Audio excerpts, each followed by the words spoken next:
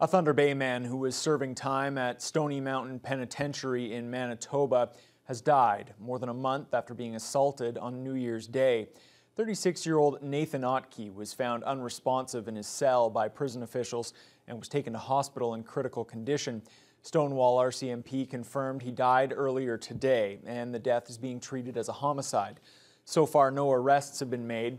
The RCMP's major crime and forensic identification units continue to comb through security video from the prison as part of their ongoing investigation.